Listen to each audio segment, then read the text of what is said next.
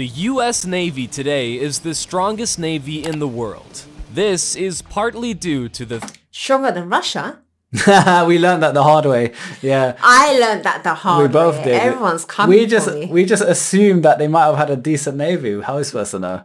We don't research into this. But now we're learning. That's the whole point of these videos. We learn. I still think Russia's stronger. Well, apparently not. Other nations simply can't afford the colossal military spending required to field a navy that can compare. As a result, in addition to its record number of aircraft carriers, the US Navy features equipment that one could only find in science fiction movies. Let's take a closer look at what kind of armament the US installs on its ships. In this video, you'll learn what kind of missiles US ships are armed with. We'll tell you about the most modern forms of long-range weapons, such as universal ship installations, innovative railguns, and powerful lasers, weapons that may soon change the face of warfare dramatically. At the very top of our list is the 76.2mm OTO Nalara 76 naval gun. So powerful, you could tell, like, just from it shooting, the whole camera's shaking. Do you know what that reminds me of? What? Back in the day, something like many years ago, where soldiers had that big long tank and then they had to light it up. Yeah, I know what you're talking about. Yeah, look, yeah, it's that's what it reminds the me way of. It shoots. Yeah, like as if someone lit it and ran away and it went boom. I know what you're talking about. Yeah, it looks like that. I don't know what that's called though. Comment below what that's called. It does seem like that. Originally from Italy. It was adopted by the US Navy back in 1975 and is still in active use on various ships, such as frigates, corvettes, patrol boats, destroyers, and squadrons. The system is extremely compact, allowing it to be deployed on even... A cannon? Yeah. What do you think that's what it's called? Yeah. I don't know. I think it might have a more technical term. I don't know. A cannon's like just a cannon, right? Where... A general term. Yeah. Well, I guess you could use it for different things, but... Even the smallest warships. The high rate of fire and variability of ammunition made it capable of close-in point defense as well as air and ground support. The OTO Melara 76 uses armor-piercing, incendiary, and fragmentation projectiles. If necessary, a guided projectile capable of destroying maneuverable anti-ship missiles can be engaged. To conceal the cannon on a ship, it can be installed inside an invisible dome. That way, the enemy won't even be able to tell where the shell came from. I think we should put you up on a wall and test how powerful that is. Launch 7 bullets and just see what happens. Nobody's laughing here. The viewers aren't even laughing. I'm sure they're looking at you like this. No, they're laughing, mate. Mark 38 is based on the M242 Bushmaster, a 25mm automatic gun developed by McDonnell Douglas engineers. It wasn't by chance that the engineers chose the M242. It was chosen for its design, which allows the chain gun to fire almost non-stop, varying its rate of fire from single shots to its maximum safe rate of fire, depending solely on how quick pressure drops in the barrel after firing along with the mechanical endurance. Those bullets look mad, don't they? And these are like, the American Navy must find it very easy to sink other ships if they need to, because look at the weaponry on them. How easy those bullets, you're sinking a ship so quick. You're I mean, from the moment it. a lot of money is being pumped into the military, they will have top-notch equipment. Yeah, it's mad. It's scary though, isn't it? Because like, it just shows you just can't fuck with them. Don't mess with them. But it's probably good because America needs a police. Because imagine they didn't do that. We don't know what would be happening with other countries. Pirates. Anyone will come and take over the US as well. And bad intentions as well. Yeah. At least America's got the power, but it's in the right hands because they kind of police the world in a way. Keep everything stable. In check, yeah. Of the unit. In addition, the short barrel makes installation of the armament inside the turret much easier. The gun is used by the US Navy on warships for defense against light surface targets as well as coastal targets. In extreme cases, it can also be used for assault. That is sick. The gun has undergone a number of upgrades, resulting in an increased rate of fire, which allows for more effective use in combat. The Phalanx CIWS, also known as the Phalanx, is a ship-based anti-aircraft artillery system that entered service with the US Navy slightly before the Mark 38 in 1980. How is it locking onto the plane like that? That's mad. So imagine the Air Force is trying to come across and the thing just... And imagine how fast it's travelling as well. It'll probably, if it started shooting, it'll probably fucking take it down. Yeah. Mad. The system is used by the Navy primarily to counter anti-ship missiles with supersonic and subsonic flight speeds. The Phalanx CIWS consists of the M61A1 6-barreled automatic gun, 2 radar stations, an electronic turret, control panels, barbettes, and, of course, the mount on which this is all set. The Phalanx CIWS is mainly installed on US Navy warships, but there is also a ground version, the Phalanx LPWS, which is being tested as part of the CRAM air defense system. What the hell? It protects against... What was that? That was like some missile shit. I don't even know what that was. That looked fucked. Oh, gosh. Imagine seeing that and you didn't even know that was getting tested. You'll think it's Judgment Day. I would. You'll think the world's coming to an end. Mortar, and artillery fire. From defensive weapons, we move on to more futuristic weapons, which you've probably already seen more than once, be it in games or movies. We're talking about the railgun, of course. An impulse accelerator, which uses an electromagnetic force, also known as the Lorentz force, to accelerate its projectiles to insane speeds. The railgun's original range of fire was 112 miles as early as 2015. Wow. And in the future, military engineers intend to increase the figure even further, bringing it to 250 miles. How are you shooting from 250 miles and it's hitting? That's lost for words. Fucking imagine that. That machine has a lot of power. Railgun. I know of the railgun. To be shooting that. Loads of games have the railgun, like Quake, Helldivers 2, that's a new one. Railgun's like a famous term. But fucking hell, I didn't realise it was like that. 250 miles. And they keep improving. That's a longer journey than from here to my mum's house. Mad. Yeah, your mum's house at 40 miles. My mum's house is about 50 miles. I can't accept this. I can't fathom it. It's just too mad. I'm flabbergasted right now. Yeah, it's too mad to even understand. It's like above us. So fucking hell. As part of tests in 2008, scientists were able to fire a 6.61 pound projectile at 1.56 miles per second. In terms of range, only missiles can compare with the railgun, but these days any missile can be countered by a wide array of equipment. Besides, rockets cost millions of dollars, while a railgun shell costs the military $20,000 to $25,000 at most. Compared to missiles... That's quite mad. One bullet, 20 grand. Wow. But look at what it's doing though. Fucking hell. Pricey bullet, isn't it? Pricey, but worth it. This is practically pennies. The transportation and loading of ammunition, unlike missiles, doesn't necessarily create any problems. After all, these projectiles can't detonate at random, which comes as an unqualified victory for the railgun. One of the few disadvantages of this futuristic weapon was manufacturing projectiles from materials with maximum conductivity. Any other kind of projectile will simply vaporize in the railgun before being fired. Another potential problem is sourcing power. After all, it's extremely expensive to build an entire fleet with railgun feeding in mind, and the power consumption of a 70 megawatt cannon can be equated to the power consumption of a small American town. The laser weapon system...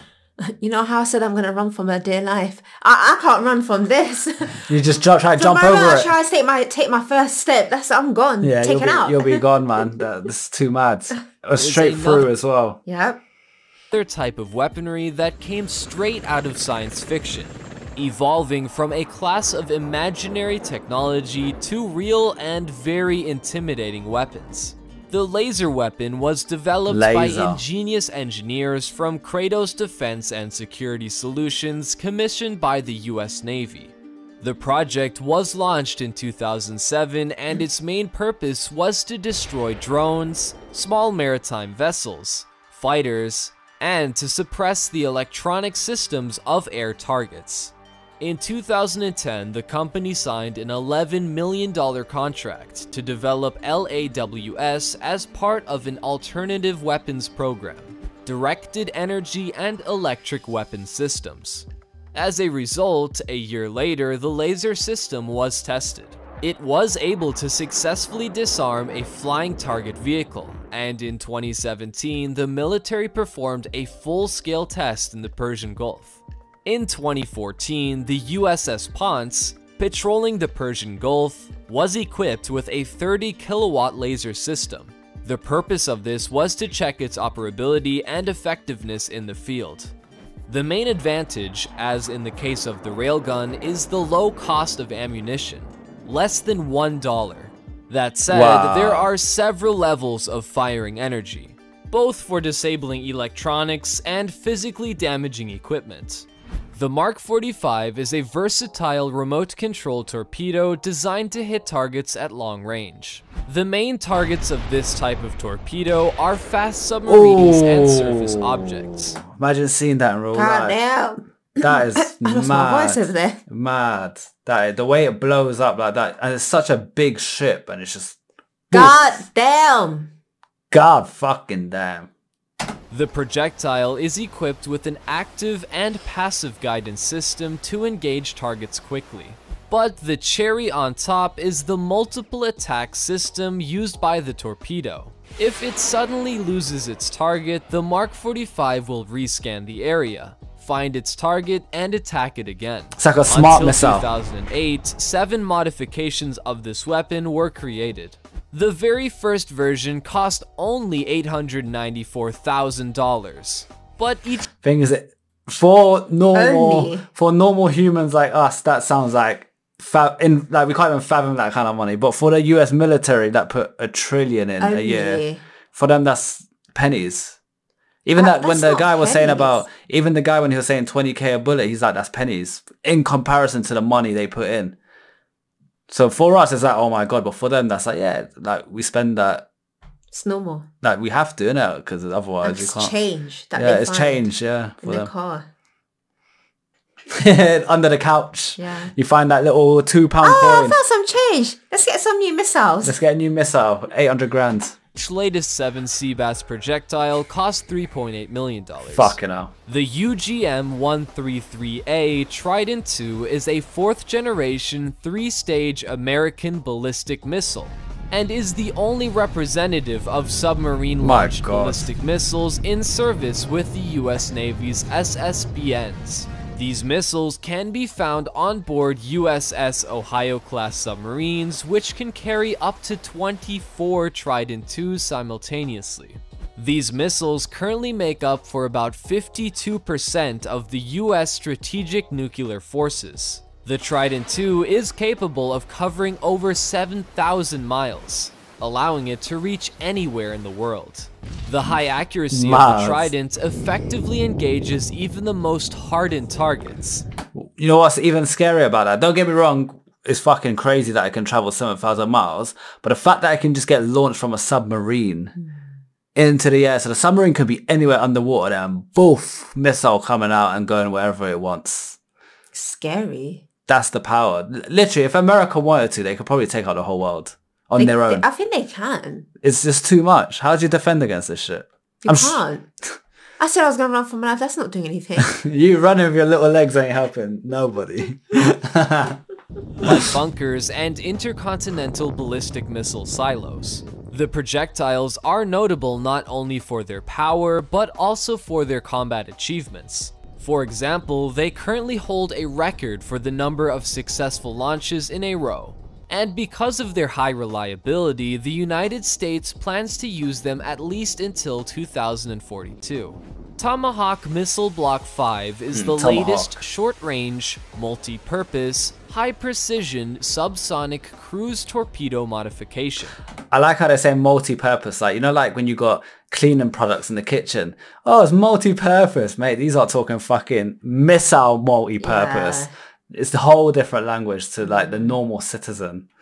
Development of the Tomahawks began in 1972 as part of a renewed program for cruise missiles by the US Army, which at the time was heavily impressed with the USSR's success in this field. The development resulted in the first surface flight test from the USS Merrill in 1980, and by 1982 the missile was completed.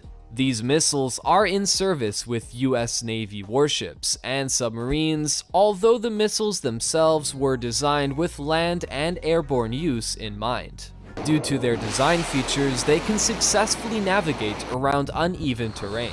In some cases, the missiles can be used as unmanned reconnaissance vehicles equipped with additional hardware and deliver munitions or ammunition to allies in cases where delivery by other methods is impossible.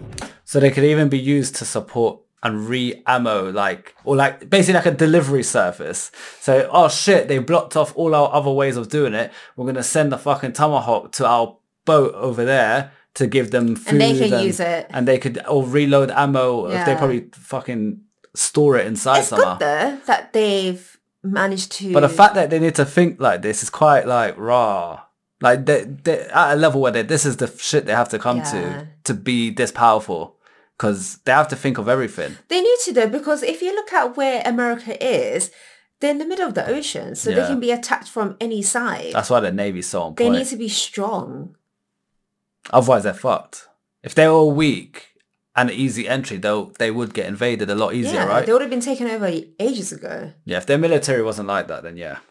Their military is just too good. And due to weather conditions or enemy air defense operations. One such missile costs American taxpayers $1.87 million. The SM-2 is one of the newest American anti-aircraft guided missiles in the Raytheon Standard family.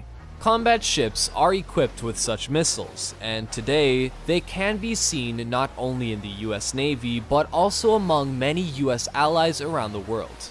One of the main differences of the second version was the new combined guidance system. It eliminated the need for the Army to have a radar beam accompany the projectile to constantly illuminate the target throughout the missile's flight.